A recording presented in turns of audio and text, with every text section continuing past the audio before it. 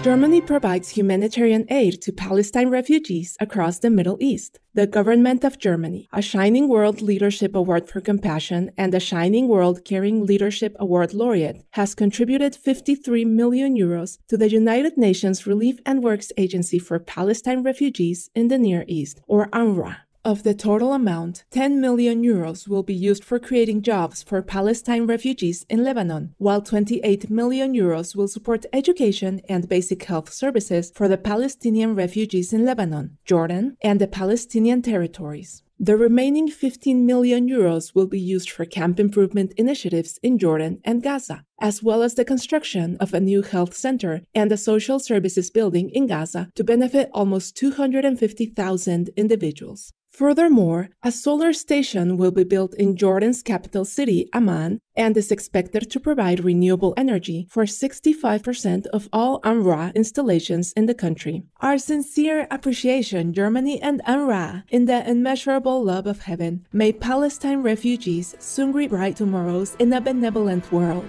United States County finds benefits of providing hotel rooms for people experiencing homelessness. A study conducted by King County Department of Community and Human Services and the University of Washington, both in Seattle, USA, has found that a county initiative that moved people in homeless shelters to private hotel rooms helped limit the spread of COVID-19. The research also revealed several other benefits, including increased feelings of stability, better sleep and hygiene, security, more time to think about future goals, and higher rates of finding a permanent home. It was reported that the individuals who moved into the hotels were incredibly grateful and that it was a total life changer for them. Our warm accolades, King County, on your caring program. May all people have safe and comfortable homes filled with love and laughter in the grace of the Providence. Dutch team builds beach cleaning robot. A startup called TechTix in the Netherlands has created a robot to help remove smaller pieces of trash from beaches. The BeachBot features cameras and a self-learning algorithm to help identify waste. Objects that are not recognized are photographed and then uploaded to an app so people can identify the items to help train the robot. The team notes that the project's goal is to raise pollution awareness so people will personally take action to keep beaches clean. Such a cool and forward-thinking idea, TechTix, to help maintain pristine beaches while encouraging people to be mindful. May we all tread lightly in the world as we respect and cherish the environment in the elevating light of heaven.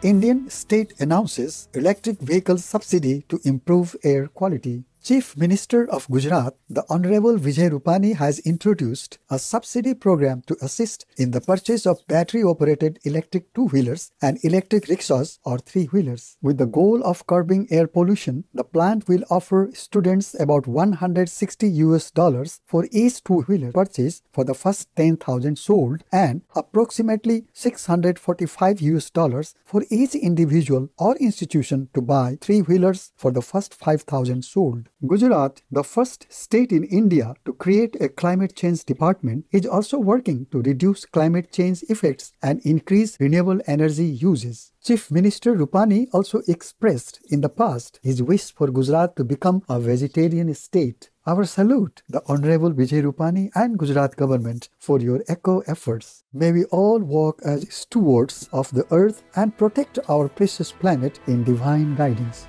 9-year-old New Zealand girl raises money for animal rescue charity. Anika Barron from Kerikeri, New Zealand, has raised over $1,040 for the Bay of Islands Animal Rescue by selling native trees she grew from seed. Young Anika created the business Amori Gardens for a school project during the pandemic lockdown. With the help of her grandfather, Anika collected seeds around their property and grew them into seedlings. Once ready, the trees were sold with a biodegradable tree guard, and customers could choose to donate the trees to dog-friendly parks if they wished. Anika has already sold close to 100 seedlings and given away 100% of the profits to the Bay of Islands Animal Rescue. We are so impressed with your thoughtful and caring initiative, Anika Barron. May heaven bless you, your family, and the gentle people of New Zealand as green endeavors flourish to benefit our vulnerable co-inhabitants and a sustainable world. Supreme Master Ching Hai joyfully present the Shining World Compassion Award to Anika Barron, plus a $10,000 loving contribution to support this noble cause. With thanks and love, May you be graced with heaven's light and protection always. British supermarket launches all vegan aisles. In 359 of its stores across the United Kingdom, major supermarket chain Asda now has 2 dedicated aisles for 100% plant-based items, one for proteins, cooking sauces and condiments, and the other for snacks and sweets. It is the first supermarket in the UK to do this. Asda also recently added more than 100 new plant-based product lines, including their own label, which includes prepared meals, pizzas, and snacks. Research from the supermarket chain revealed that their online store searches for plant-based products have increased 275% since 2019. Good news, Asda, for making it easier for people to locate yummy vegan items. May it inspire many more individuals to adopt the diet of compassion in celestial bliss.